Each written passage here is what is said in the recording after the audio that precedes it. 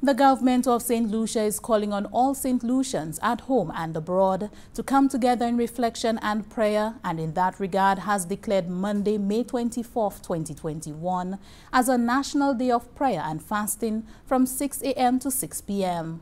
This Day of National Togetherness in Spirit is expected to feature participation from all local faith-based organizations with church services, gospel performances, prayer, spoken word, and testimonies, and will be carried live via the national television network, partner stations, and through live streaming.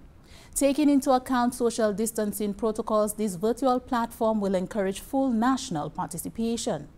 Prime Minister the Honorable Alan Shasney explained that the decision for the National Day of Prayer and Fasting was taken by the Cabinet of Ministers following discussions with church leaders and after careful reflection on the past year and recognizing that we are in unprecedented times.